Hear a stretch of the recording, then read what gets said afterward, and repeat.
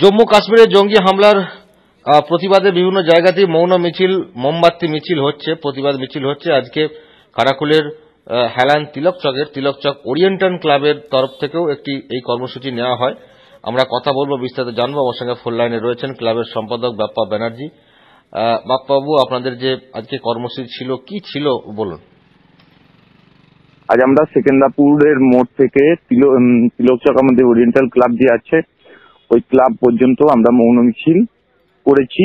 যে 42 জন আমাদের শহীদ হয়ে গেছেন জওয়ান, ওনাদের আত্মার শান্তি কামনার জন্য আমরা প্রায় 500-700 মানুষ এই মিছিলে আমরা অংশগ্রহণ করেছি। মিছিলটা কোথা থেকে শুরু করেছিলেন এবং কোথায় গিয়ে শেষ হলো? সেকেন্দ্রাপুর মোড় থেকে আমরা শুরু করেছি সন্ধ্যে 7টার সময়, আর শেষ হয়েছে তিলকচক আমাদের ওরিয়েন্টাল ক্লাবে। এবং সামনের সারিতে কারা ছিলেন? এটা কি টোটালটাই আপনাদের ক্লাবের লোকজন নাকি সাধারণ মানুষও পা মিলিয়েছিলেন? ক্লাবের লোকজন তো ছিলই, সদস্যরা ছিলেন, আর সাধারণ মানুষও প্রচুর ছিলেন।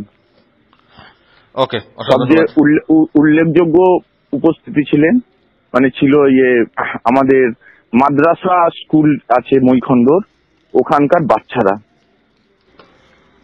ওকে, অসংখ্য ধন্যবাদ বাপ্পা ব্যানার্জি, ক্লাবের সম্পাদক, আমার সঙ্গে এতক্ষণ ফোন লাইনে ছিলেন।